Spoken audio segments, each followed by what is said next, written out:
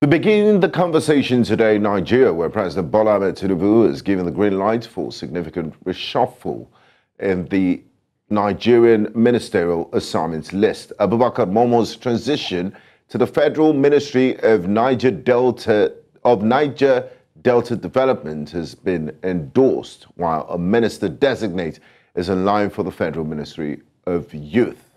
It is also noteworthy of the realignment that Adegboyega Oyetola, Bunmi Tunji-Ojo and Sa'idu Alkali take up new roles in the Ministries of Transportation, Interior, Marine and Blue Economy, respectively.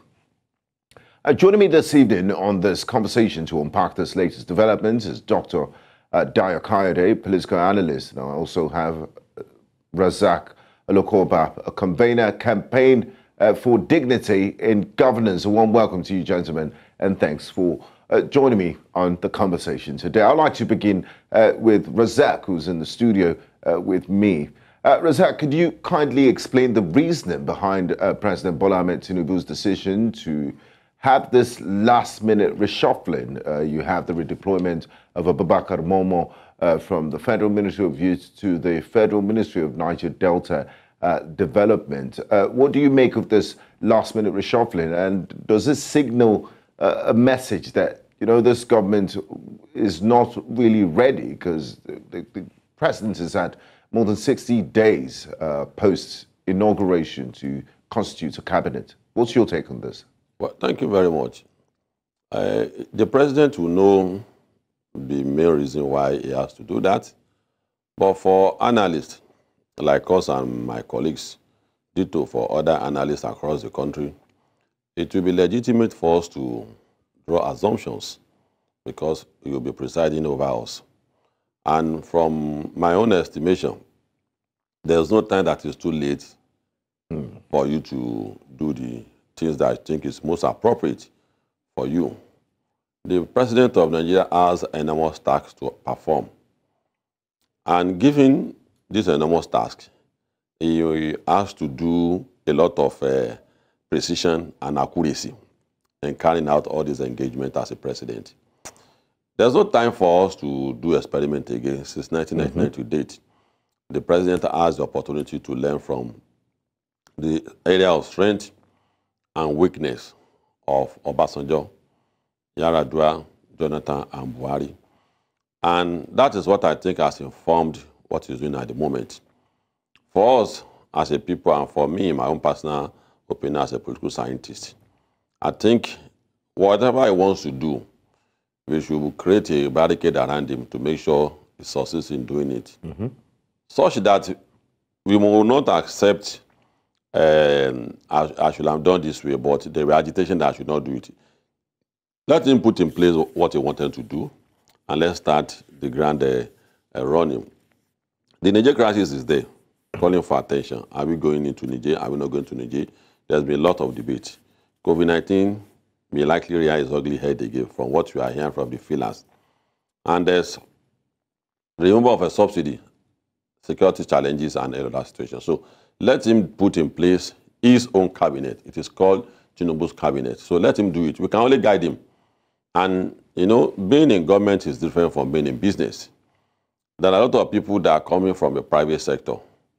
We have to prepare their mind that you are not going into government, you are no longer in business. And I think from the interaction stakeholders have had with these nominees that have become ministers now, today, it's a signal that and further interaction is what has exposed them to areas where they may have strength than where they were before. And that is what has informed the president's decision. So for us as a people, we don't let us put up ourselves in the panic mode.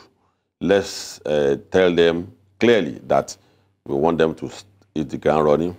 So there must be a clear message to them that the deficiency of what they should do, and there's no time for them to continue to experiment with our life. Yeah, no time for complacency, Mr. Olokooba, but I'd like to pick up from where you left off in your last sentence. When should Nigerians, or what will be a fair time to assess You know, there's ministers that have been sworn in today. Their stewardship, would it be 2 years? What can you give us a definite timeline to begin to look at their performance levels?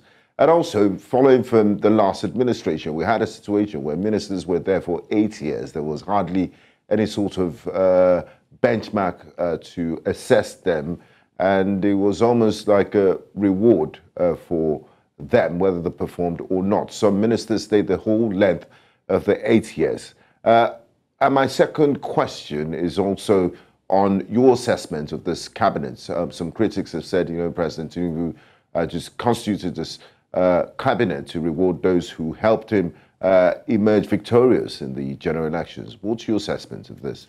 Well, for me, the question is for me. The question is for me, right? Yes, Gbenga? yes, okay. Mr. Olokooba. First and foremost, there's no moral issue about I'm involved politically and someone appoints me. There's no moral issue about that. There's nothing bad in appointing someone that took part in the political process. So it doesn't call for any debate, except you want to major a minor. And essentially, you will appoint someone that have faith in what you are doing.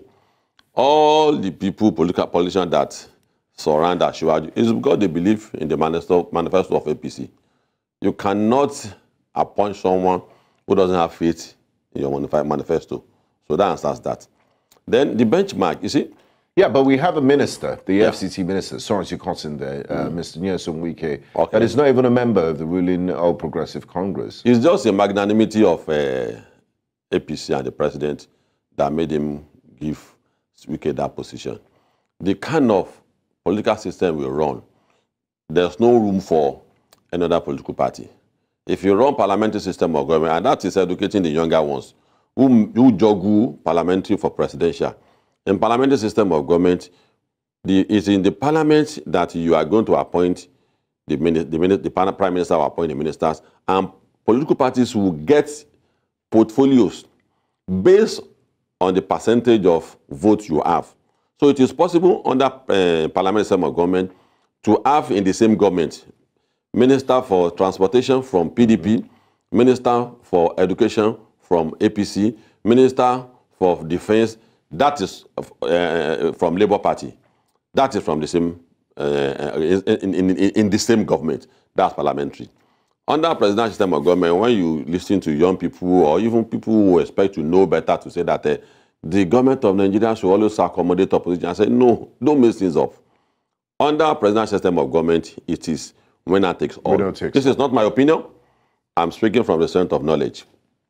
Now, for Wike to get a space in the government, that is to say that the outlook for performance is the focus of APC. Do you think it's sorry to interrupt you, do you think it's really the output of performance that's the factor? Because I remember speaking with I spoke with Senator Shehu Sani last week, a member of the 8th National Assembly, and he did talk about this issue. He said Nyesom Wike should collect his coins and resign honorably, that what he did, he was a Judas for the People's Democratic Party, and remaining in that party while being a member of the cabinet in an APC-led government is not the honourable thing to do. So what's your take on that, Razaq? Shehu Sani is a comrade, a colleague in the struggle, but he should have allowed PDP members to push their position and marshal their point rather than him doing that. He's not a member of PDP. You can't cry more than the bereaved.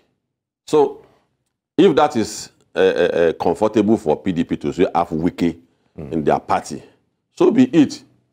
And beyond political issues, beyond politicking, we've got to a time in Nigeria that we must realize that the rest of the world are not waiting for us.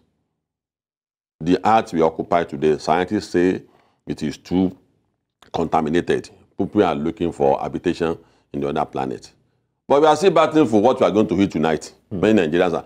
So nobody is going to wait for us. There are conclusions about Africa that we have become a burden to humanity, despite the fact that the strongest economy in the world, the strongest the country in the world militarily, takes raw material to become what they become from Africa. Yes. But we still have these challenges. So Nobody. No, so let us stop measuring on minor issues. Let's focus on who can fix it. For me, Wike has the required temperament to fix FCT. FCT require, because if you look at the blueprint of FCT, right from the days Shagari first mentioned it, this is not the picture of what we had in mind. Babangida came into Abuja orally. There should be satellite towns that should be servicing Abuja. But if you look at Abuja, to no satellite town that is being consciously developed by the federal government. There are satellite towns that came up unconsciously by personal effort, and that is not correct. That is not part of the master plan. Yes, because the line has been subdivided between politicians and central to each other. So all the satellite towns are supposed to be closer, where cooks, drivers will have low-cost housings to live, but no plan for them. Everything has been modeled up. So we need someone to come around to create a buffer. A buffer means that someone that will be servicing the Abuja metropolis, where we know that it's a hybrid. But looking at this, that's a pattern all over the world. Looking at the background of the person, New Jersey. Let me quickly make this point. Yes. New Jersey is close to New York. If you can't live in New York, you take a 2-hour train to New Jersey or 4 hours. I can't remember clearly. And that is what is called the developmental agenda for a mega city.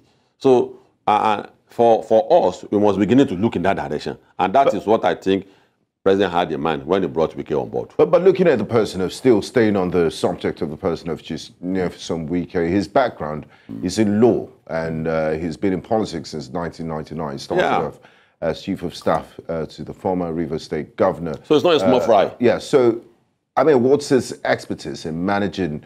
Does it fit into that portfolio? What you need? What you need? This is the area the government of Nigeria needs more education on. There are certain issues that we should not be debating again.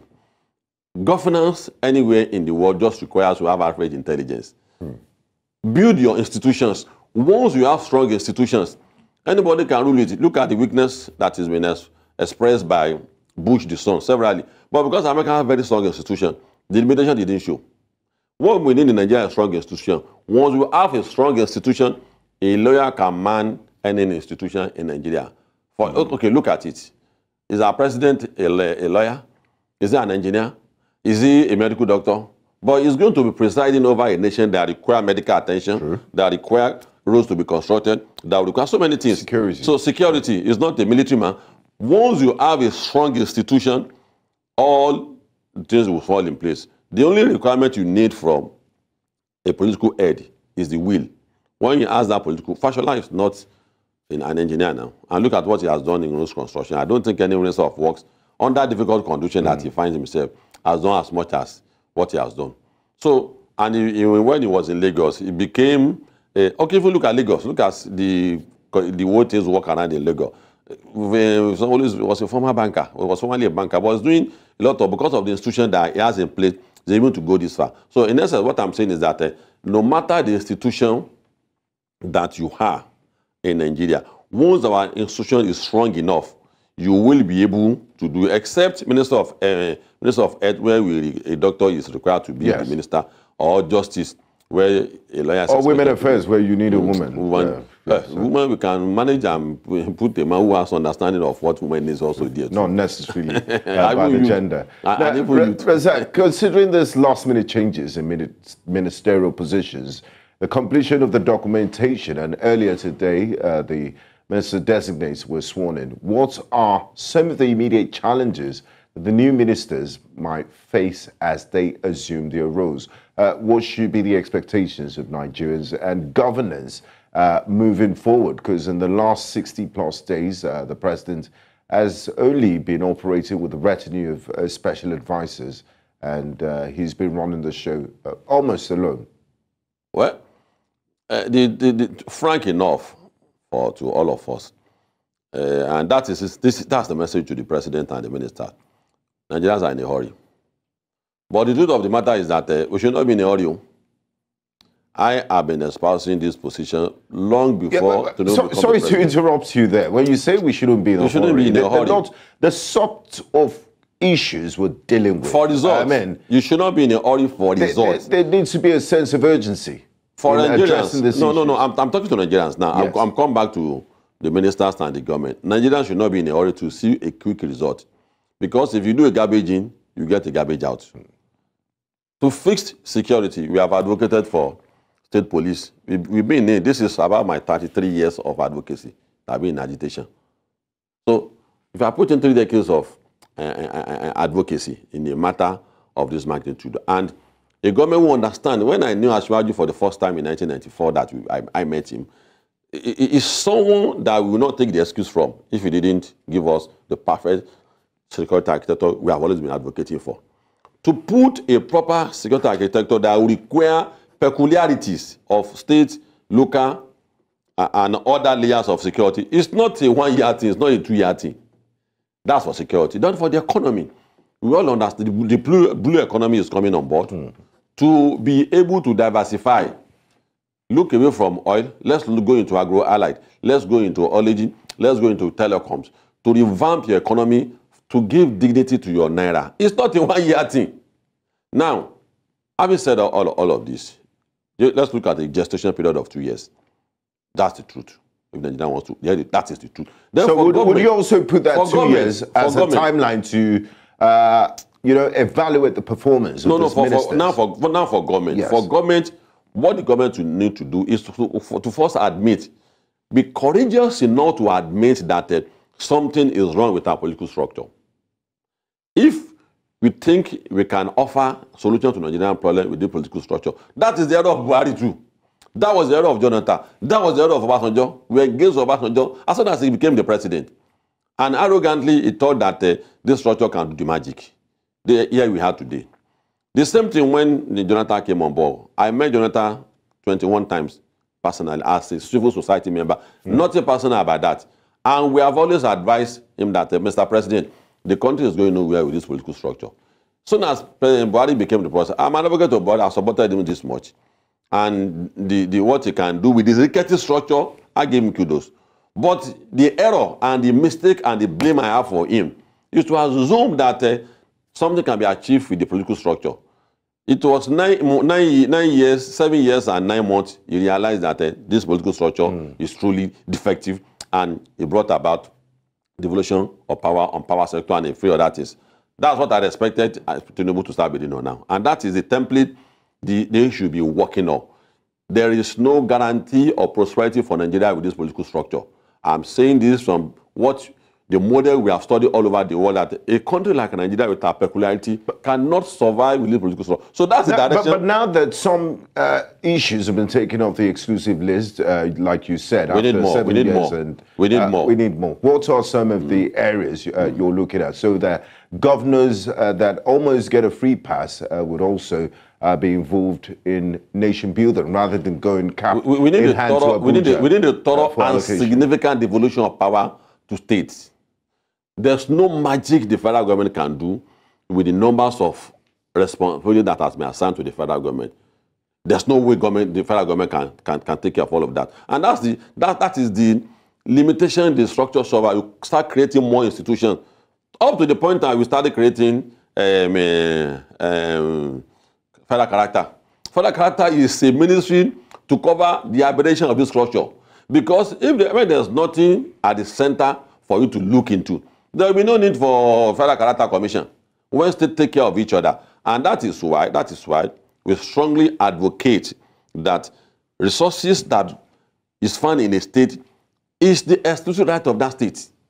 Let the federal government hands off all the resources. Nigerian Delta should be in control of their resources. People who have gold in their domain should be in control of their gold and pay certain to the center. Let people who have bitumen, who have lead, who have a lot of things that can use to build uranium, to do intercontinental missiles, let them be in control of it. That is how country is run. Yeah, but all fingers are not equal. On security. All fingers are not equal, and if you have a situation where there is no state in Nigeria, there's no state in Nigeria that does not have resources to take care of itself. It's because the state has been indulged. One of the poorest states in the country today is one of the richest in mineral resources, which is Nasarawa and Kogi. They're one of the richest in mineral resources. Because there's always a Babiala approach every month to come and collect money in Abuja and spend it on things that are not priority to the state. And that's how we are where we are today. And one of the states that is suffering the greatest brunt, one of it is Lagos. Kano, Port Harcourt, some states like that who have capacity to stand on their own, you are deliberately and consciously, because of the political structure, you are not making it and not allowing them to grow. So, in moving forward, this is the focus of the government. We should not be under the illusion that this political structure can take us anywhere. On security, there is nowhere in the world that have a secured country that run this kind of security system. We are not saying that our police are not doing well. They are doing well, they are doing fine. But for 250 million Nigerians, the number of police, if it is subdivided, is ridiculous. There are peculiarities in some states that requires solutions from the state, not from the federal police. So as a result of that, there must be a state police. In fact, to the extent that there must be forest police, there are countries in the world that have to even transport police. So on security, there must be devolution of power in all the segments of our life. Are we really ripe for state policing? Because some have said, you know, there's governors, the chief executives of states will use them to hunt their political opponents. My brother, people who introduce political restructuring into the political lexicon of Nigeria, you didn't allow them to give you content. People just jump up to assume that they understand what is called restructuring. State police is a law. There will be a law that will be tied to the federal police. Just like a president have the right to declare state of emergency in any state. The federal lawmaker have the right to take over the activity of a state when it's getting out of hand. In the same way, a federal police, a law must tie them the right to federalize any state police that wants to turn to the governor's militia. There must be a law around it, but people don't have sufficient knowledge of what is called the state police. They just assume that it's a personal property. When was the last time that law officer has arrested someone on the basis of the fact that he was a PDP member? You can't do that. They can't do that. So the same thing with state police too. See, if you want to run a country, let's run our country. If you want to continue to rigmarole and create a crisis of perspective for you, let's continue. And for me, I think we should jettison this rhetorics and face our problem. There is nothing like immaturity in taking control of our life. So if you are not mature, then why are we seeking for independence? Why are we going to Niger to fight? Yeah. On that note, why are we unhappy about the fact that Burkina Faso is bringing back the military? Yeah. We are mature for anything that is happening in any part of the world. We are mature for it. We can take control of ourselves. It is the manner and way we are running around that makes us look as if we are a toddler in governance. Between 1960 to 1966, look at the wonders Awolowo did. Look at the wonders Sardauna did, and Azikiwe and Tafawa Balewa did. Yes. Because there were institutions in place. The political structures then were perfect. So we need stronger institutions. Yes. And we need leaders that have the political will to also take tough decisions. Thank you very much, Mr. Razaq Olokooba, Convener, Campaign for Dignity in Governance. It was an absolute pleasure speaking with you. I do appreciate your time and your insight. Thank you.